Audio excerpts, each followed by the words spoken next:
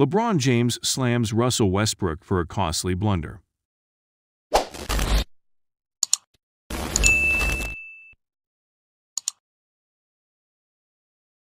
On their terrible final offensive possession, the Los Angeles Lakers' dreams of taking their road game against the Memphis Grizzlies to overtime were dashed.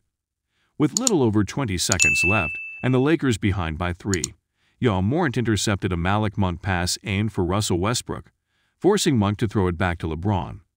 LeBron tripped and took a few dribbles before looking for Westbrook, who moved towards the baseline in a quiet manner.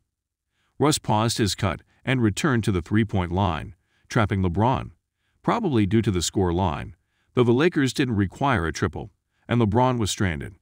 He threw a ball to no one in particular, and it was intercepted by the Grizzlies. Ball game. Looked like Russ was going to go backdoor at one point, then he backed back out, and I was already in the air, a solid LeBron James recalled. I had slipped before on my drive, which kind of threw my rhythm off. It was the Lakers' 18th and LeBron's 5th turnovers of the night. The Lakers were 28th in the NBA in terms of turnovers per game as of Wednesday, 15.9. Westbrook also had 5 turnovers. There's a difference between careless turnovers and attack turnovers, LeBron explained.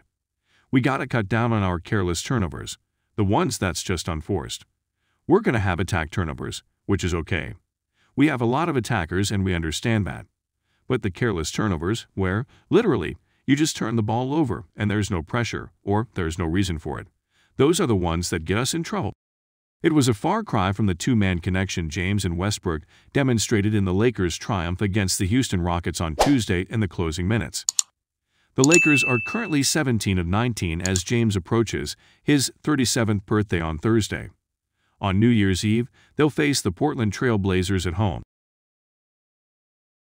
Thank you for watching. Please hit the like button and share the video. If you are new to our channel, please subscribe to our channel Lakers Inside for more insights of Los Angeles Lakers.